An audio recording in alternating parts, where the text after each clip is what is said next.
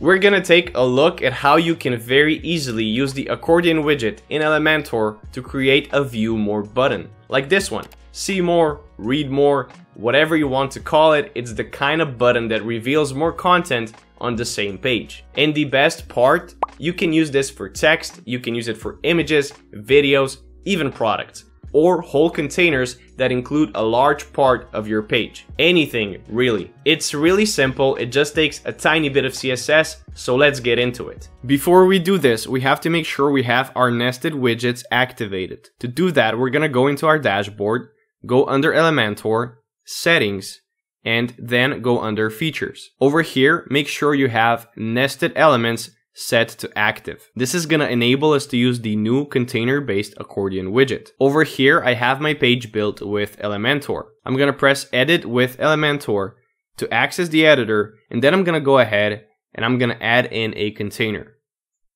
Then inside that container, I'm just gonna add in an accordion widget. So I'm just gonna press the plus, type in accordion, and I'm just gonna drag it in.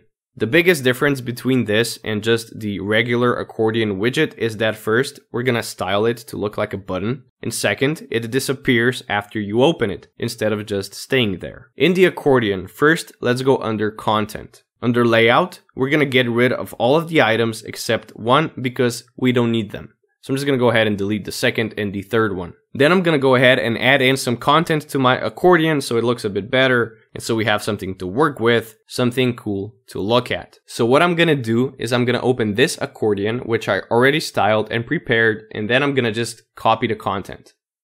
So over here, I'm gonna copy this container and I'm just gonna paste it in here. And what I'm pasting in here is basically a carousel widget with some content and some styling applied. Remember, you can put in any kind of content, so just add in whatever you want. And there we go, I have my content ready. Before I add in my CSS, we need to edit and style our accordion widget just a little bit. Let's go back into our accordion and let's go under Content, and over here under Icon, since this is gonna be a button and I don't want any icons in the button, I'm just gonna go ahead and under Expand and Collapse, I'm gonna choose None. So we don't have any icons.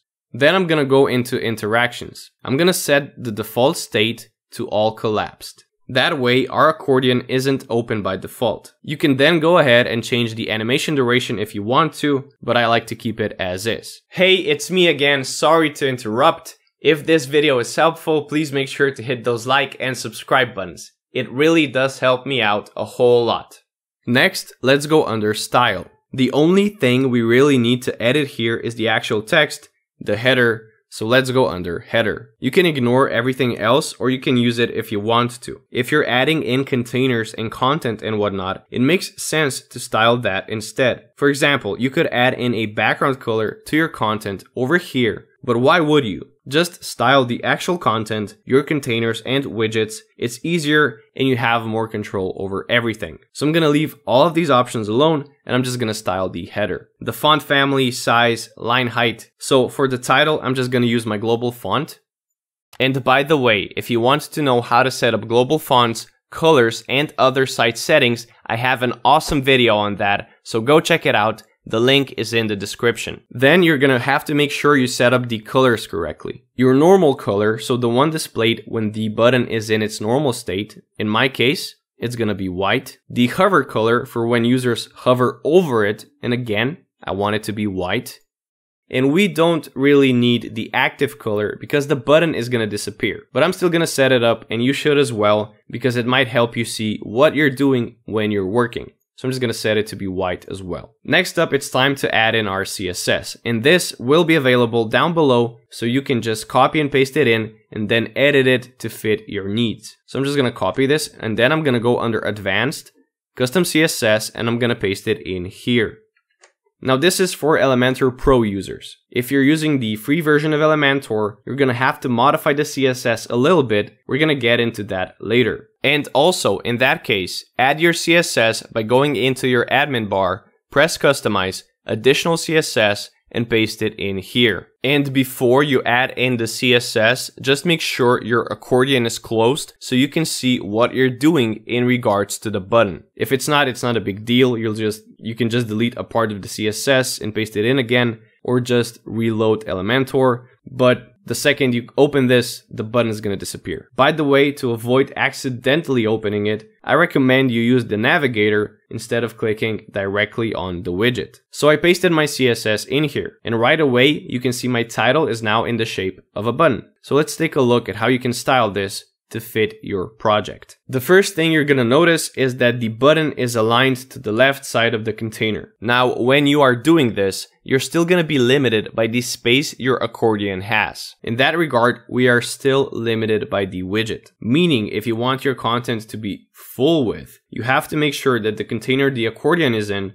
my case it's this one, is also set to full width. You only get as much space for the content as the accordion widget has. I'm just going to keep it boxed and I'm going to go back into my accordion. To reposition our button, let's just go into the accordion widget, go under content, and just change the item position to whatever you want. I'm going to center it. After that, I'm going to go back into my CSS.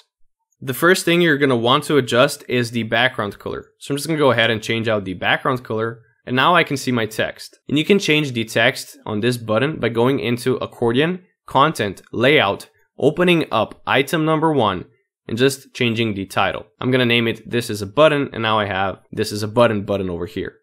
The second thing you're gonna want to adjust is padding. Now for the unit, I'm using EM in this case. For an in-depth explanation about this and about other CSS units, I have an awesome video on that, so go check it out after you finish watching this one. The link will also be in the description. Hey, Editing Tim here. I just have to mention one little detail. Now, if you're really paying attention, you might notice that the CSS you're gonna find down below is just a little bit different from this one. There is one difference. I just changed this class from EN accordion item title header to EN accordion item title text. And again, I changed it over here. Since you're gonna be copying the CSS, it doesn't really matter. It's gonna work the exact same way and the whole process is the exact same. I just changed it so we can take full advantage of using EM for padding. With the CSS you're seeing here, EM will not scale with the font size of the button. With the changed class, it will. Meaning if you change the font size, the padding is gonna scale up or down with the font size, which makes it perfect for buttons and it makes it perfect when it comes to keeping proportions of those buttons the same. Otherwise, it doesn't matter. And if you're using any other unit for padding, such as pixels or REM, it doesn't matter either. I'm just mentioning this to avoid any confusion. Okay, Editing Tim signing out. I'm gonna go back to editing and I'm gonna let regular Tim take over.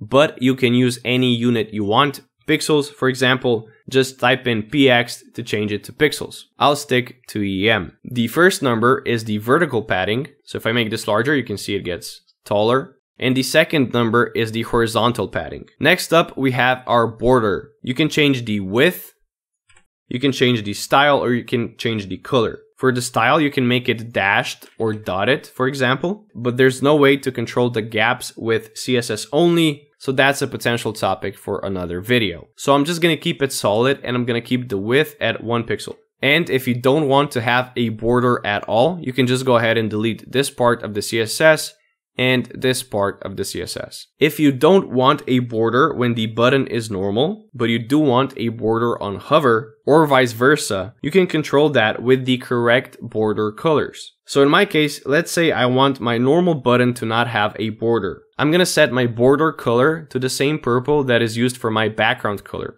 And because my background color on hover is set to black and my border color on hover is also set to black, I don't have a border there either. So let's say I want a border on my hover. I'm just gonna go ahead and change out the color of the border. And now when I hover over this button, there's a border. It's very hard to see. I'm just gonna make it a little bit thicker on both of them. And there you go. Why are we doing it this way? Well, because when you hover over the button and one of the states has a border and the other doesn't, the button is going to get bigger or smaller on hover because now there's a border on one of them and there isn't a border on the other one. So if I set the border to 1 pixel on my normal state and 4 pixels on my hover state, you're going to see the button gets bigger, which might be something you want, but I don't in this case. So I'm just going to change everything back to the way it was. So I technically do have a border but it's the same color as my background colors, so it's not visible. Next up, we have our border radius. You can set this to whatever you want. If you want sharp edges, just set it to 0 or delete this part of the CSS entirely. For the transition, you can set how long it takes for the hover effect to happen. I like to keep it at 0.2 seconds. Next up, we have our hover state. Here we are styling what our button looks like when we hover over it. So as you can see, we have the background color set to a black, and when I hover over the button, it's black. The same thing goes for the border and the border radius. You could even animate the border radius. If I set the border radius of my normal state to 1500 pixels and I set the border radius of my hover state to 0, we get this transition from a rounded button to a sharp button, which might be something you want. I think it looks better the other way around, so 0 pixels to 1500. But it works either way. But I'm just gonna keep it as is. So you can style pretty much everything you want. For the text colors, we already set those earlier under style and header. Then we get to the interesting part. This part of the CSS is gonna hide the button when the accordion is expanded, so when somebody clicks on it. This is also the part of the CSS you can delete and add back in if you accidentally open it and want to see the button again without reloading the editor. So if I go ahead and I open the button, it's gone, and if I delete this, you can see the button shows up, but I have to close this because if I add it back in without closing it, we're in the same position. So go ahead and close this and add it back in, and you don't have to reload Elementor. Then over here, we're just removing this annoying gray border. If I go into any other widget, you're gonna see there's a gray border over here. You could go ahead and get rid of this under style, but you have to remove it everywhere for both the accordion and the content for all states, normal, hover, active. So it's just a lot easier if you keep in this tiny little bit of CSS that's gonna do all of that work for you. And then last but not least, we have a media query. Over here, you can copy and paste in whichever part of the CSS to adjust it for different screen resolutions. For example, if I want to change the padding for tablet, so for devices between 767 and 1024 pixels, I just place the entire thing inside of the media query and adjust whichever values I want to, in my case, the padding. So if I go under responsive, go under tablet, you're gonna see the padding can be adjusted over here for this separately, and the desktop version stays the same. Now let's talk about how you can do this with the free version of Elementor. You're gonna notice that in front of every class I'm targeting, I'm using selector. This means that the CSS only applies to this specific accordion widget. If you want to have this effect on multiple accordion widgets, or if you're not using Elementor Pro, you can go ahead and go under advanced, and under layout, give your accordion a class. This class can be anything, it just has to match when you target it in the CSS. I'm gonna name it read minus more.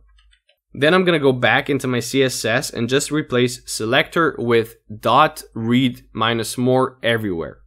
Don't forget the dot. And once I replace this everywhere, it's gonna work the exact same as it did before. If I go ahead and I open this, the button is gonna disappear.